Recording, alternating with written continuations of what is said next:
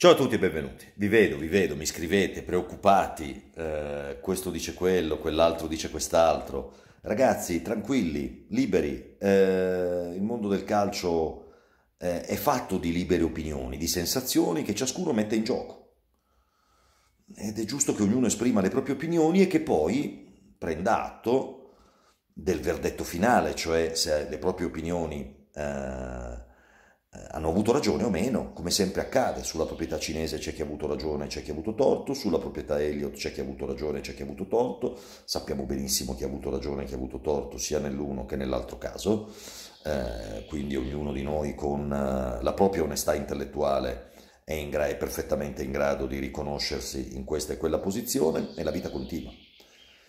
Io dico semplicemente che noi siamo abituati, siccome andremo nel segno della continuità, siamo abituati a misurarci con i fatti e con i risultati sul campo.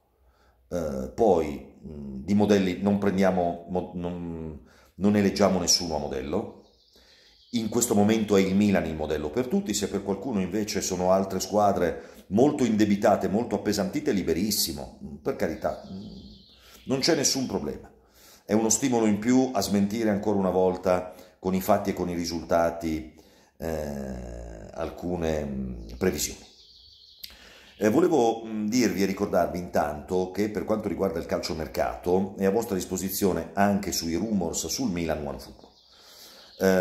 Scaricate l'app di OneFootball e se scegliete Milan come vostra squadra del cuore vi arriveranno comodamente sul vostro cellulare o al mare o in montagna per tutta l'estate i rumors sul Milan. Si tratta evidentemente di rumors, di voci, di ipotesi, ma vi arrivano tutte così che poi voi potete essere comunque aggiornati e vedere se i rumors vanno in porto o meno, come accade per qualsiasi altro media. OneFootball, scaricate l'app di OneFootball, il link è in descrizione, mettete Milan come squadra del cuore preferita e avrete costanti aggiornamenti su tutti i rumors di calciomercato riguardanti il Milan. Allora, fra le cose che si dicono sul Milan c'è questa questione del debito contratto da Redbird con Elliott. Intanto si tratta di una indiscrezione. Ma attenzione, non si possono spiegare semplicisticamente così le cose, anche se poi le cose economiche e finanziarie è giusto sintetizzarle per i tifosi e non fare il trattato sui massimi sistemi, questo lo capisco perfettamente, ma il deal, l'accordo finale fra Redbird e Elliott è molto particolare, è molto complesso. Non è che da domani mattina il Milan deve lavorare per risarcire il debito con Elliott, non è così. Non è così, ma ve lo dico con la massima serenità e con la massima tranquillità. Il risarcimento del debito potrà avvenire, guardate, mi ripeto, faccio una ridondanza, a tempo debito, quando ci sarà maggior valore per il Milan. E quel maggior valore per il Milan può arrivare solo ed esclusivamente dallo stadio nuovo. Ed è questo il motivo per cui Elliott continua a rimanere a bordo, con i propri uomini, con la propria filosofia, anche se naturalmente non con una quota di maggioranza. Perché vedete, il modo di gestire il debito in un deal complesso è molto particolare. C'è il portage, ci sono i debiti convertibili, ma c'è soprattutto la programmazione che viene fatta insieme. Il Milan continuerà a lavorare, leggo da indiscrezione di stampa ancora con il presidente Paolo Scaroni, sul progetto stadio, proprio perché è sul progetto stadio che si giocherà anche la partita per il futuro del Milan, per il futuro del calcio italiano e per Redbird e Elliott, nel senso che poi il risarcimento del debito avverrà sul maggior valore generato, non sulla gestione corrente. Naturalmente poi sul deal finale c'è un certo tipo di riservatezza, ma vi assicuro che domani mattina non è che inizia il countdown per il risarcimento del debito da parte di Redbird nei confronti di Elliott contaminando la gestione quotidiana del Milan, che in quel caso non avrebbe nemmeno le risorse per fare il mercato. Se noi dovessimo risarcire da domani mattina, ragioniamo ragazzi, ragioniamo, senza farci prendere dall'enfasi e senza voler sempre a tutti i costi dir male del Milan, perché del Milan bisogna dire male, degli altri bisogna dire bene. Allora, se il Milan da domani mattina dovesse risarcire 90 milioni all'anno a Elliott, tu non potresti nemmeno fare il mercato, perché prendi 50 milioni della Champions League, i 20 milioni del premio scudetto, i vari ricavi commerciali e quindi non fai mercato. Invece, siccome tutti gli uomini dell'alta dirigenza del Milan rimarranno,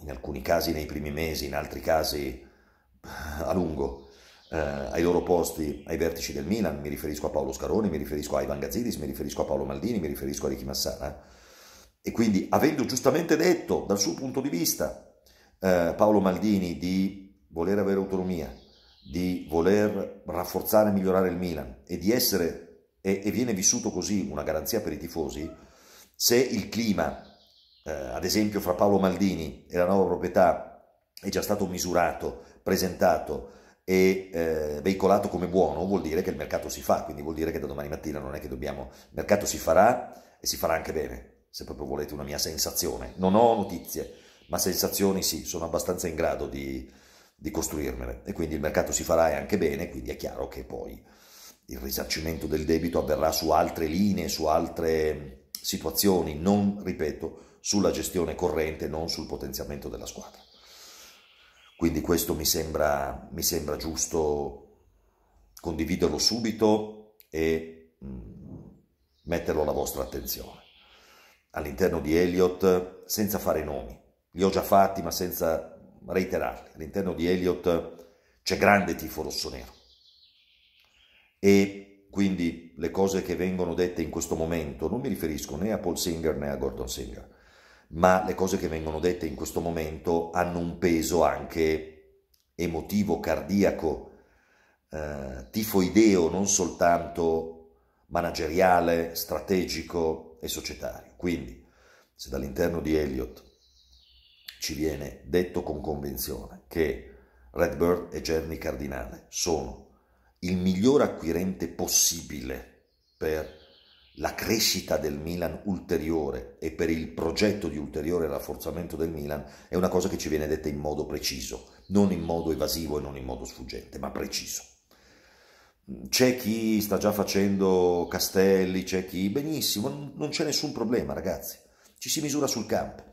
Elliott doveva essere il fondo avvoltoio che faceva speculazione sul Milan, Elliott ha risanato economicamente, strutturalmente il Milan e rilanciato il club dal punto di vista sportivo, riportandolo in Europa League, riportandolo in Champions League, riportandolo al tricolore. Quindi questo è. Poi oggi rilego molti tweet di tanto tempo fa, ragazzi mettiamo da parte, c'è chi dice certe cose sul Milan in questo momento, liberissimo, mancherebbe altro, si mettono da parte le cose e poi si confronta. Ad esempio vedevo dei tweet che giravano nel gennaio del 2021, non tanto tempo fa. Beh, Pessina sì che è un fuoriclasse, mica Tonali. Tonali è costato un occhio della testa, ma è un problema, e il Milan doveva prendere Pessina. Ragazzi, col massimo rispetto per Pessina, che è fior di giocatore, nel calcio italiano e sui social ogni giorno si danno troppi giudizi, perché come dice un grande giornalista, un grandissimo giornalista, che si chiama Roberto Beccantini, un uomo, anche un giornalista, è padrone dei suoi silenzi e schiavo delle cose che dice. Tutti noi lo siamo, tutti noi siamo in gioco ogni secondo. Oppure... un anno fa si diceva, dopo un anno fa me la prendevo con il mio amico Fabrizio Biasin, che diceva adesso noi che abbiamo venduto a 185 Hakimi e Lukaku siamo degli stupidi, invece chi ha lasciato partire Donnarumma e Çalhanoğlu a 0 invece va preso ad esempio. Caro Fabri, un anno dopo a tricolore qua bello sul petto, bello pastoso sul petto, dico che nessuno deve prendere ad esempio nessuno, ognuno faccia la sua strada e ognuno abbia le sue caratteristiche. Io dico semplicemente che partiti a 0 Donnarumma e Çalhanoğlu, abbiamo dimezzato il nostro passivo di bilancio e abbiamo vinto lo scudetto e aumentato il valore all'interno della squadra, perché Maignan oggi è un valore gigantesco, ad esempio.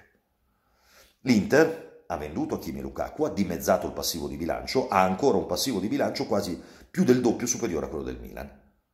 Ha vinto 2 titoli, quindi dal punto di vista sportivo sta andando bene, ma ognuno va per la sua strada.